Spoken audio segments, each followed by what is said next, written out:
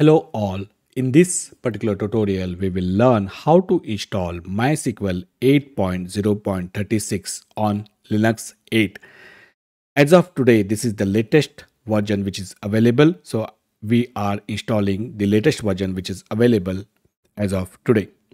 Now, before I install, let me explain some of the commands that we will be using in this particular tutorial. To install the MySQL, we will use yum install command. Now remember one thing, that this particular command is going to go to the internet and download the necessary MySQL packages. So the server where you are going to run this particular command needs to have the access to internet. If your server does not have access to the internet, then probably you will have to set up the local repository. How to set up the local repository, that is out of this particular tutorial, so I will not cover in this particular tutorial, but we will use the yum install command to install the MySQL. Then once the MySQL is installed, to see whether MySQL service is running, you will use systemctl status mysqld command. Now if it is not running, you can use systemctl start mysqld, and if you want to stop it for any reason, you can use systemctl stop mysqld command. Now, once we have installed and started the MySQL, let's see how to change the root password. Now, first time that the password which is assigned to MySQL, that's a temporary password. We need to change it. To change it, we will use sudo MySQL command. So we will use the sudo MySQL command, and then once we are connected to the MySQL, we will use alter user root at localhost identified by, and here we'll give a complex password. Now I'm giving pass1234 hash. This is really not a complex password, but you should choose a complex password. Now once we have changed the particular password, then we will use this particular password to connect to the MySQL. So we will use this particular password to connect to the MySQL. Now that we have connected to the MySQL using the new password, let's see how to create the database.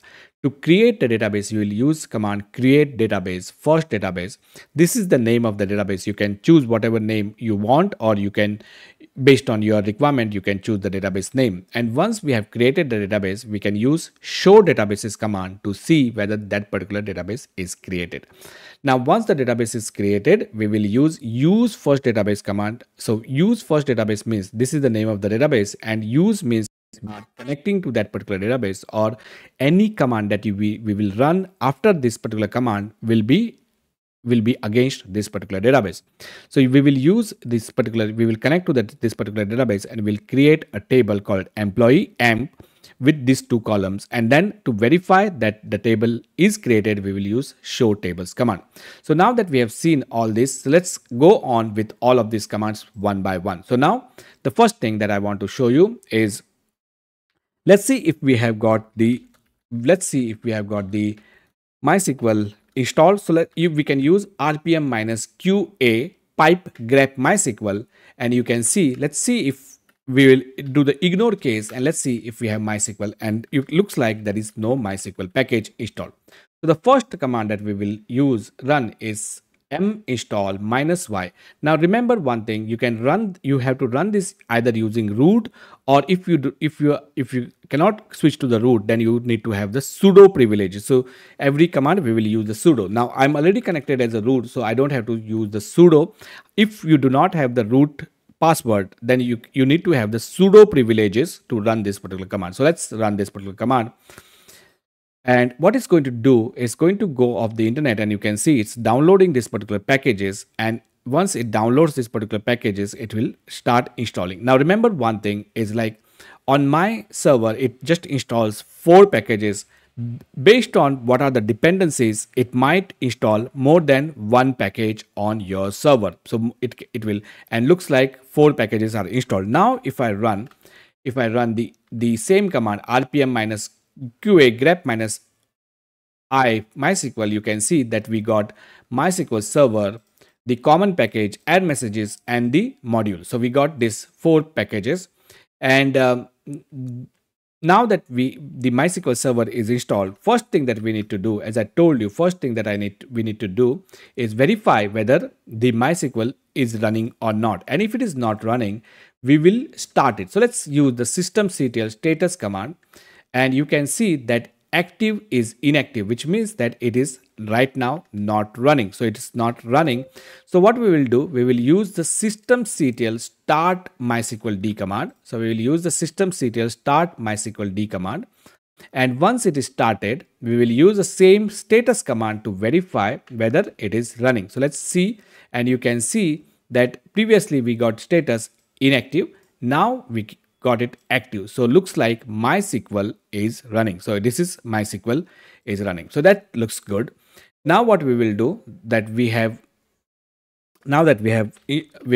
started the MySQL, let's change the temporary password. So to do that, what we need to do is we need to run the sudo MySQL. So we are going to connect to the MySQL server using sudo privileges. So sudo MySQL, and then once we have connected to the MySQL, let's change the temporary password. And here what I'm saying, alter user, change the password of root at localhost identified by some complex password. Once you run this particular command, the root password is changed. Now here I ran the sudo MySQL. Now let me run the same command once again, and you will be able to see that it will say access denied. We will not be able to connect to MySQL.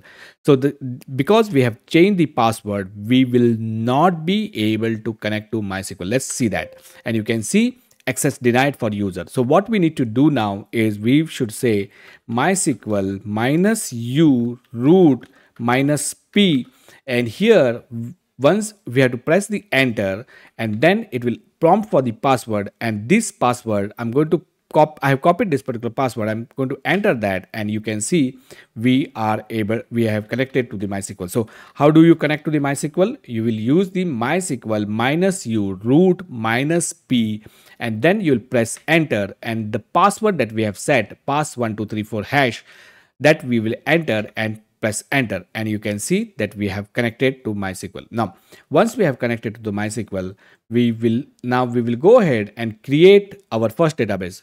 To create the database, we will run the command create database first database. You can choose whatever. The first database here is the name of the database, and create database is the command. So we are going to create this particular name, the database called first database. You can choose whatever name you want, and that's done. Now to see the databases, you will use the show databases command, and this shows that we got some internal databases along with the first database that we just created. So there are 4 internal databases, and this is the 5th database, which is the first database that we created. Now that we have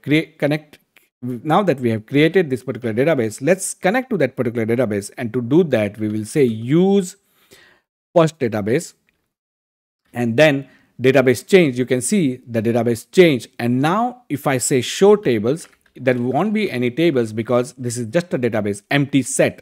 So there is no table because we just created this particular database, and now we will create a first table called create using the create table amp. These are the 2 columns. One is the employee ID and one is the employee name. That's done. And if I now say show tables, you can see we got one table called employee. And if I run select star from amp, we should get empty or no records because we just created this particular empty table. We did not insert. Now that we have seen all of this, let's see something optional. So if something is wrong with MySQL and you want to check what's wrong with the MySQL, then in the where log MySQL directory, you will find MySQL D log. Using that particular log, you can find out whether the MySQL is running or if something is wrong.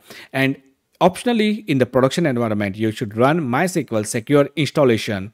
This particular command will set some of the security parameters in your MySQL. So this is something that you should do in the production. Maybe if you are doing this for your lab, then you don't have to do this, but in your production, try this particular command. So now let's see the log, and let's take a look at the log. So clear the screen and let's see what is happening with the MySQL.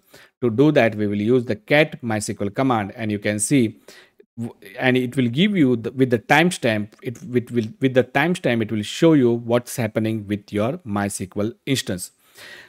And this brings to the end of this particular tutorial. In this particular tutorial, we learned how to install MySQL 8.0.36, and not only that, we learned how to start it, We learned how to change the root password. We learned how to connect to the MySQL, how to create a database, how to create a table. Thank you for watching. See you in next tutorial.